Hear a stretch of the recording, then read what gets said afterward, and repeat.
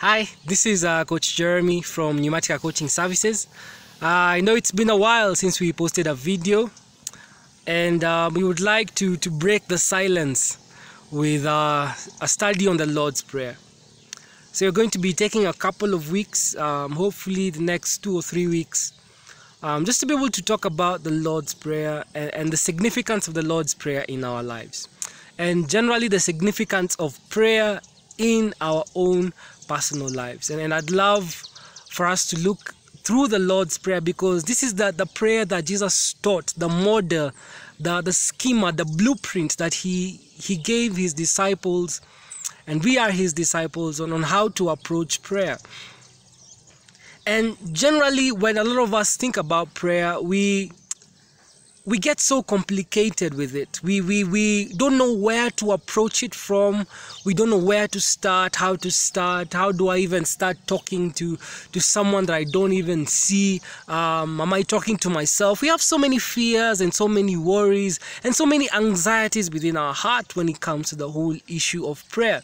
And I believe that as we look through the Lord's Prayer, I believe that some of those would be broken down. That's my prayer, is that by the end of this study, that a lot of the myths that we have concerning prayer will be broken down.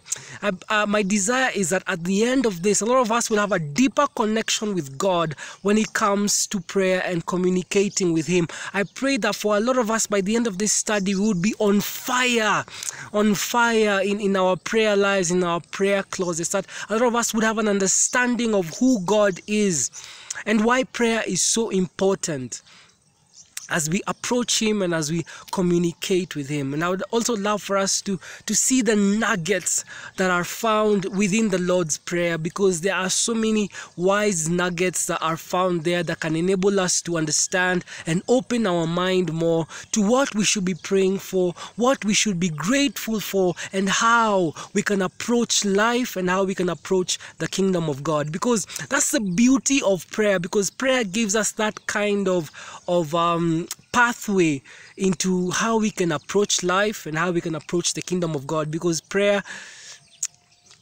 both ways, it's both horizontal and vertical, because we are talking to God about the things that we are experiencing in life and such kinds of things, and we are listening to God about the things that we experience in life. So it's a wonderful and beautiful thing that I would wish and I would desire for each and every one of us to understand.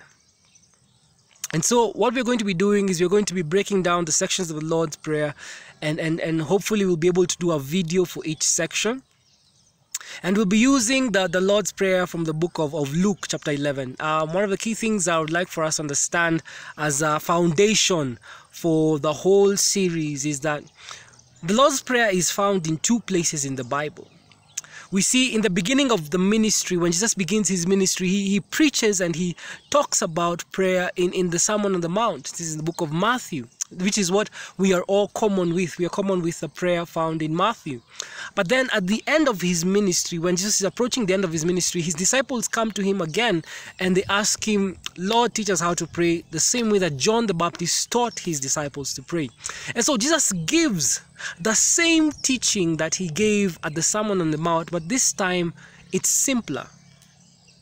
If you look at those, if you compare the Lord's Prayer, the 2 teachings that Jesus gave on the Lord's Prayer, the one in Matthew and the one in Luke, you find that the one in Luke has less words, is a bit more straightforward, and is a bit more easy to go with, a bit more flowy. I don't know how. Or maybe it's because for a lot of us we are used to the Lord's Prayer and rushing through it. I know there are videos that we can even of people just saying their own things in the Lord's Prayer. And that's what I would love for us to do, to take a step and listen to the words. Because that's what prayer is about. It's about listening to the words.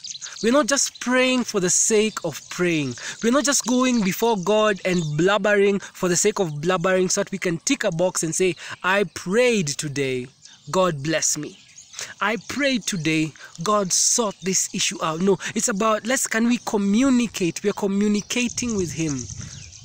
Listening to the words that we are speaking to Him and listening to the words that He speaks to us. Because that's what communication is about. It's about listening. listening to what we are saying and listening to what the other person is saying. And I think a lot of us, like we would say in arguments and in such scenarios, is that a lot of us fall prey into arguments because we don't listen.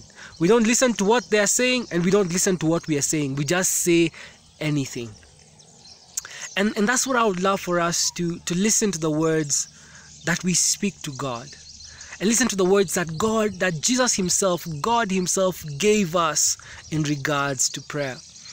And one of the key things as we finish up this short video that I would love for us to also understand is that prayer is supposed to get simpler as we mature in Christ. And I think that the opposite, or the transverse, is true for what we hear or we see in the world. That people say the more complex your prayer is, the more mature you're growing in Christ. And so we try to fill our prayers up with such complexities and so many words and so many verses and so many things. We're just filling it up with so many things because we think that's what will make prayer work. The more complex, the more I speak about the angels and call the devil by his name and the demons by their names and what they're doing, and we try and complex it with so many things, fill it up with so many things. But that's not, I believe that's not how God intends it to be. And that's not the same thing we see in relationships. Because what happens in relationships is that the closer we grow to each other, the more simple it becomes to communicate with each other. That we even get to a point whereby it's almost as if we can communicate without words. They'll just give you a look and you'll be like, I know what you're saying. I know what you're saying. Just a smile, just a nod, and you know what the person is trying to communicate. So I believe that prayer is supposed to get simpler and simpler as we grow closer and closer to God. And that is my desire, that at the end of this whole series, we will declutter and discluster our whole issues and things to do with prayer, and we will come to a point of simplicity where we just understand and want to communicate our heart with God, and we want to hear his heart. That will be what is left. Removing all these other things, we will only be left with one key thing: us sharing and speaking our hearts to God, and us being ready to listen and hear and heed the heart of God. So Father, I pray for each and every one of us that as we begin this series, Lord, you would be with us all the way to the end, and that you will also be with each and every one of us, Lord, to ignite the places of prayer, Lord. Ignite the secret place, oh God. Father, we pray that you would declutter, you would help us declutter these whole issues and the whole complexities we have with prayer, Lord. And we would come with simplicity before you, Lord, with hearts that are open, Lord, with hearts that are broken and just open before you, Lord, with an eagerness and a willingness to listen to your heart, oh God. So, Father, may you cover us, may you be with us, may you bless us. In Jesus' name we pray and believe. Amen. So be blessed. The Lord be with you. The Lord keep you. The Lord watch over you. Amen.